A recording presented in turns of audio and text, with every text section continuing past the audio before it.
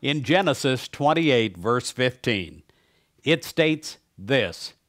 It says, "Behold, I am with you, and I will keep you wherever you go." What a powerful Bible verse that is. "And I will bring you back to this land." That's back to a place where you're safe and you feel at home, that everything is okay. And I continue. And God promises, "I will not leave you."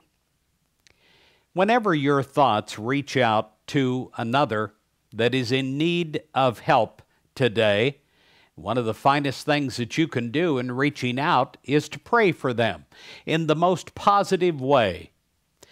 Perhaps there are those with needs and challenges that you long to help today. If so, you pray for those dear ones, and you do it in the sure faith that God is in charge, and because God is in charge, all is well. You hold to the truth that those who need guidance, those that need divine direction, are one with the source of all the help that they need. The Spirit of God is with them. And you trust the presence of God within your dear ones, knowing that God is their help in every possible need.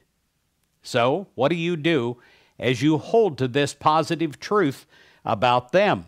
Well, first, you release all doubt, and you release all worry, and you affirm your faith in the goodness and power of God at work in their lives and through all circumstances.